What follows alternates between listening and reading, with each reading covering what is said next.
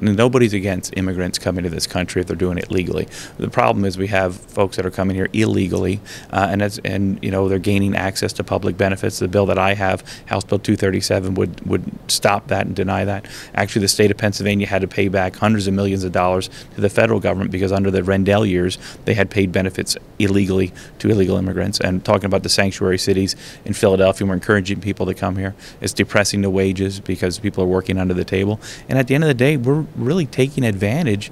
So many corporations and communities are taking advantage of an illegal workforce. They're paying them under the table. There's a lot of human trafficking that goes on in these communities. I mean, 90% of the heroin that's coming in to northeastern PA is being run in through the Mexican drug cartels, through an illegal population. There's lack of law enforcement in these communities. A lot of these folks are subjugated to a life of violence and being victimized. So I think, you know, if at the end of the day, I think the federal government needs to reform our immigration laws to provide an access for immigrants that want to come here legally.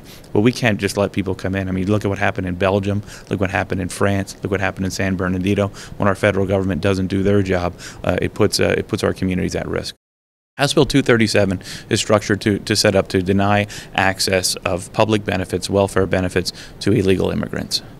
This is happening throughout the state of Pennsylvania. I have had issues where local law enforcement have pulled over vehicles for traffic infractions. The drivers and people in the vehicle were identified as illegal immigrants. They had several different forms of fake ID. He was able to confiscate them, and they also had several different access cards from different individuals in their possession, and he was not able to confiscate them because it's not illegal for illegals to have access cards. So this language in House Bill 237 will make it illegal and will help to restore you know, some credibility to our public benefit system.